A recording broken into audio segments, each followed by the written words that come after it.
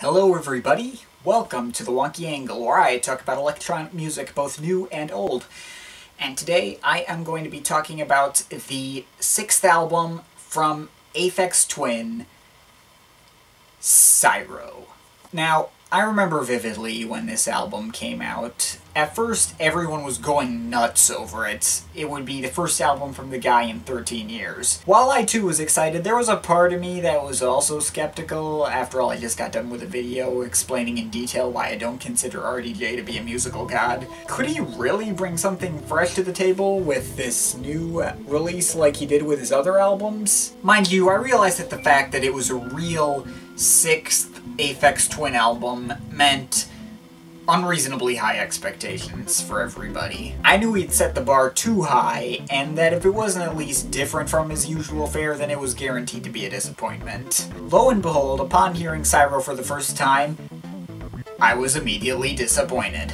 I was expecting to be, but not to that extent. Almost none of the melodies were particularly memorable outside of the opening and closing tracks. It was boring like Hangable Autobulb, and it wasn't even any territory the guy hadn't explored before, especially in the Analard series. I wished deeply he had released the album under one of his aliases like AFX or Caustic Window or something, as I didn't feel like Syro did justice to his previous album track record. Fast forward to now, 2016, where I'm reviewing Aphex Twin's discography, and not only did I find not all of his albums to be solid gold, but also a good portion of his side projects failed to particularly impress me either. I went back into Syro to tear it a new one. I gave it my first listen in years, and it was way better than I remembered. Mind you, a lot of those initial criticisms still stand. Syro is mostly a retreading of old territory, and went on in the background, pretty much the entire second half of the album passes right by without leaving any impression.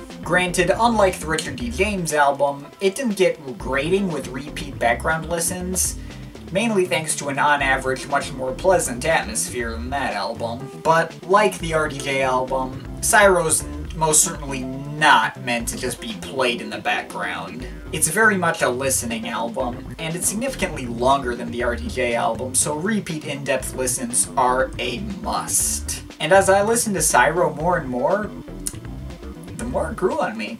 Granted, really only 3 tracks I can remember the tune to without much of any effort, but it has far more substance than I gave it credit for. The problem with most of these tracks is the same with the track Karn Marth of Richard D. James' album. They're constantly changing so much and so quickly that very few riffs stick around long enough to stay in your head. But Karn Marth was only about 2 minutes long. These songs are on average 4 to 6 minutes long, and again, only like 3 songs had riffs which stuck around long enough to stick in my head. So that should probably tell you how much substance this album has. Another thing about this album I should probably bring up at some point, these are some meaningless song titles if I've ever seen them. Like, I gave all the songs on Drugs at least an honest pronunciation attempt, even though I felt like most of them were just gibberish.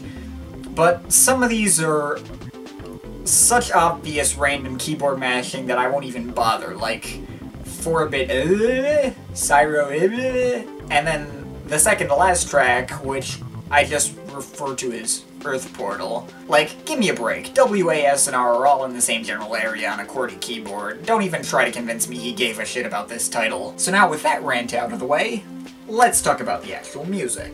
Now, Syro is an obvious nostalgia bomb, and as everything is made up of lots of analog synths with some occasional pianos and other sounds, and as mentioned earlier, despite its abstract nature, it's surprisingly pleasant and welcoming, again to enhance the nostalgia factor. The first couple of tracks feel like a walk through a park in the city, like over by me here in Chicago, like a walk down Michigan Avenue or something. Take the opening track, Minipops 67, which is one of the 3 songs that I can easily remember the tune to. The back half of this song has very slurred vocals from RDJ himself.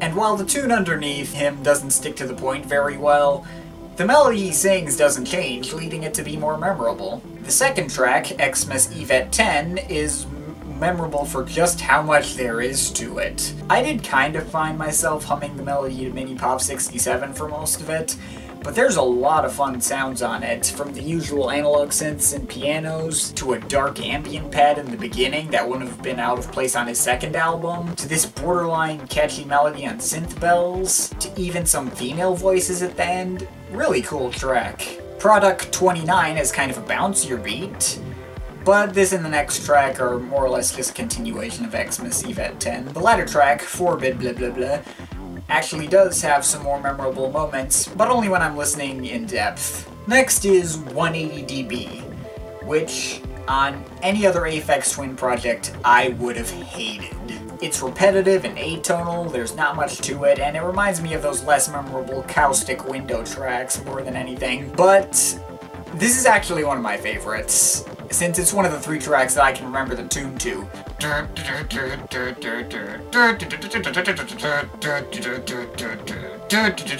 In a sea of abstract and non-catchy tracks, a straightforward and repetitive track like this is actually a real breath of fresh air. Speaking of abstract and non-catchy, next is Circlant 6A. This track goes every which way, though a bit more intense and kinda 8-bit sounding than the rest of the album. Then we have FZ Pseudo Time Stretch, which is basically just the voice sample from the very beginning of Circlant 6A, chopped up and glitched up even further, but not even lasting a full minute. It's interesting and cool that he forms a melody out of like really tiny voice samples, but the melody's awfully forgettable. Next is Circlant 14, which aside from having a similar beat, really doesn't have anything in common to its similarly titled counterpart. The most memorable thing about this little riff sung by these really breathy vocals, which somehow gets catchier every time I hear it. The next 2 tracks have also been getting increasingly catchy with repeat listens. Syro has a lot more to it, and is probably the better track because of it. Though, if he only repeated 1/4 of that main spastic melody, I'd probably be much more of an earwormy track. Pat Pat 4 is more simplistic, but has been growing on me more quickly as a result.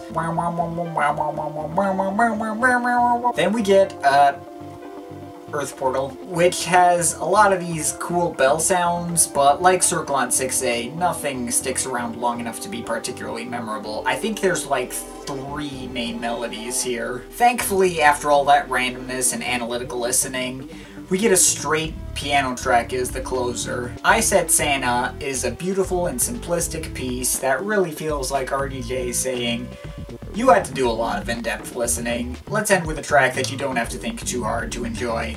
Unsurprisingly, this track was pretty consistently my favorite on the album. So, overall, I'd say in the end all the repeat listens were well worth it. This is very much an album that takes a lot of dedication to enjoy to the fullest extent. There's a ton to unpack, and a lot of it seems to zip by so quickly you'd never notice it on first listen. For those of you who found this album to be a disappointment, I'd say it's worth giving a second chance. Again, this is not up to par with his best work, and even with so many in-depth listens, I don't think I'd ever get to the point of calling it great. But it has grown on me quite a bit in preparation for this review, and I don't feel like any time was wasted. Probably not going to recommend this one quite as highly, as it took a lot of time to grow on me, and the end payoff isn't as good as other albums that took so many listens to enjoy, like, for instance, the Black Dog Spanners. But at the same time, I can't really think of anything I particularly dislike about it either. It's a fine album, and worth checking out if you're looking for a more analytical listen, just don't expect it to hit you right away. I'm overall feeling a 7.7 out of 10. Favorite tracks, Minipops 67, Xmas Eve at 10, Produk 29, 180 dB, Syro, Pat 4, and Aisatsana. Least favorite track, FZ Pseudo Time Stretch. But of course, this is just my opinion, you can feel free to disagree with it, but I'd like to hear your thoughts, so leave the comments in the comment thing. But yeah, that's pretty much it. That's all for today. See you next time.